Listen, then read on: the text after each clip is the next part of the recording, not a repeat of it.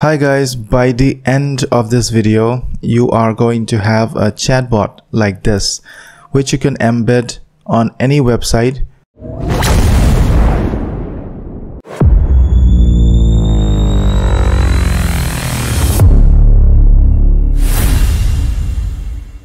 You know, there are so many service providers that charges a monthly subscription for creating these kind of chatbots, and I can't wait to show you that it's so easy to create one using just HTML, some CSS and JavaScript.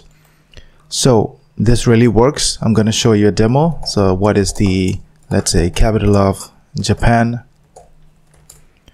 and you can see the output here. That is pretty fast because I'm using Groq Cloud here.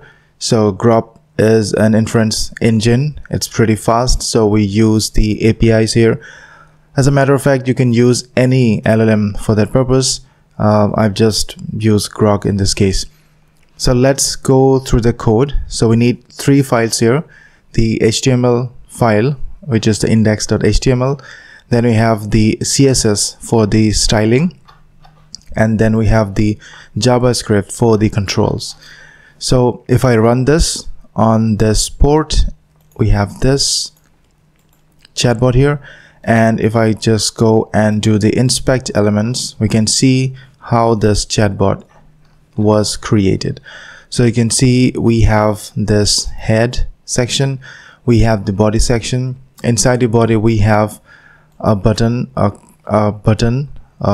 a class of chatbot toggler, which will toggle the chatbot here, and then we have the entire chatbot itself.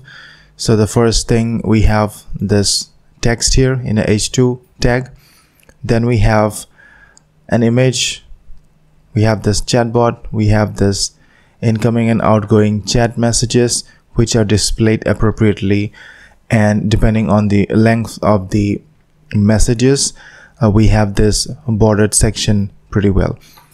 So that is the HTML part, and we have also incorporated the style.css. You can have a look and you can see the CSS. And for the JavaScript section, which we have in this code, script.js. So here we have the API key of Groq here. So this is the API key. So how to get the API key? I go to console.groq.com, and then we click on API keys. We create a key, put in any name and click on submit. So once we have this key, we copy this key and just paste it in this location. Now we also need to put in these headers and these in the body section when we run the curl command, and this is the URL that we are pointing to. So these are a few things that we need. If you want to change it for the OpenAI, you need to change it here and the name of the model here. The rest of the things should be the same if we try with OpenAI as well.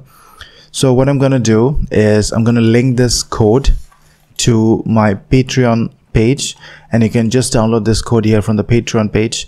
I'll put a link to the Patreon page. You can join it and download the code. This should improve your idea of creating a chatbot just like this.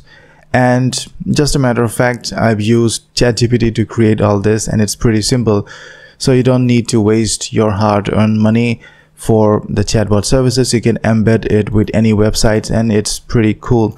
You can also, you know, this is the front end. Once you have the front end, you can then build the back end and make an API call. You can run the back end with any RAG services or any of the services that you can imagine. So you just need to call that particular endpoint, and you can display the output here. So this is just the front end. So what I would like to request is to subscribe to my channel, join my Patreon, get access to the code, and I also have other things going on my Patreon. I have so many codes, and I've decided to put all the codes in the Patreon section. Just a cheap and an easy way to follow me and get access to my codes. Also, I would like to ask if you would like a dedicated tutorial on the HTML, JavaScript and CSS. If that's so, I would be very happy to create a tutorial, lengthy tutorial on each of the section. But this channel is primarily focused on the backend stuff. mostly, but I feel that the front end part is something that we should dip our feet as well.